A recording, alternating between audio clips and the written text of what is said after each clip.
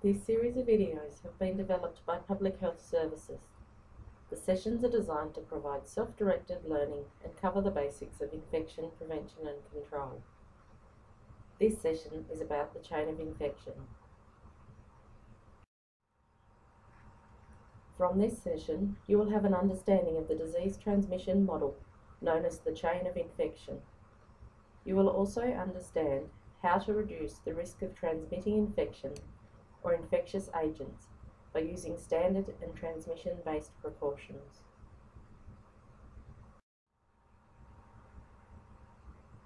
The chain of infection is a simplified method of showing how infections are transmitted.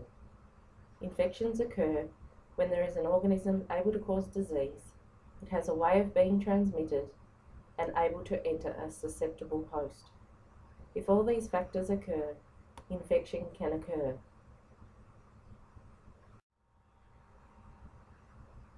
Firstly, we will look at the role of the organism in the chain of infection. Organisms are too small to be seen with the naked eye. There are different types of organisms, including bacteria, fungi, protozoa, and viruses.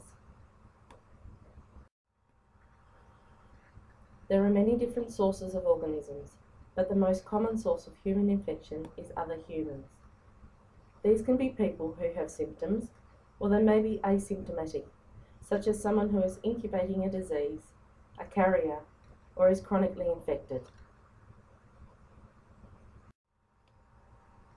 Other sources include animals, the environment such as soil, water, insects, and food. You are also a source of organisms, and they may cause disease if the organisms get into a part of your body where they are not usually found. For example, E. coli can harmlessly live in your gut. However, if it gets into your bladder, it can cause a urinary tract infection. Next, we will look at the role of transmission in the chain of infection. In healthcare, organisms are able to spread in many ways. It may be from a patient, on a healthcare worker's unclean hands, via a piece of equipment that has not been cleaned between patients, or from a surface that has not been cleaned adequately. Routes of transmission can be grouped as vertical or horizontal. Vertical transmission of organisms occurs from mother to child, either via the placenta before the baby is born, or perinatally through direct contact with blood or body fluids.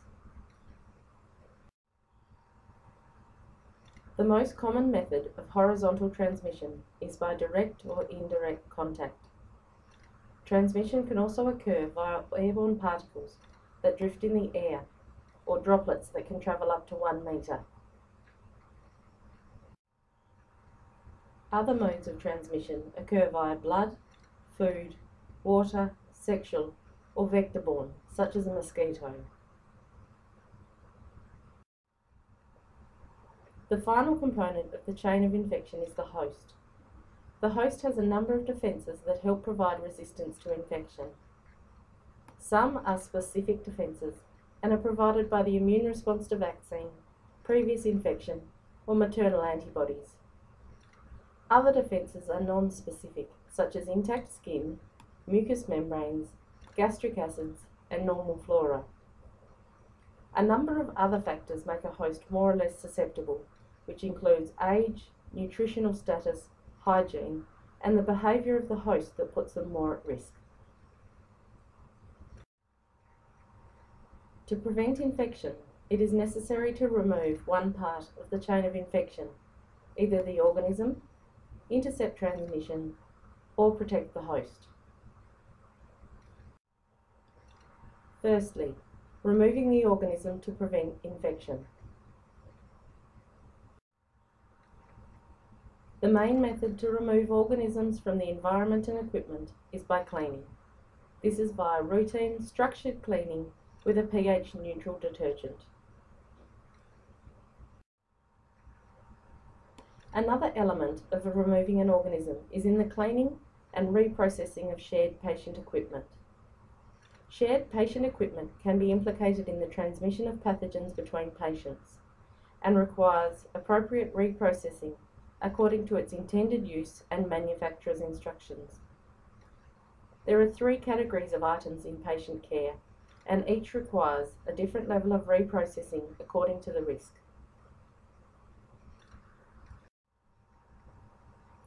The second method to break the chain of infection is preventing transmission.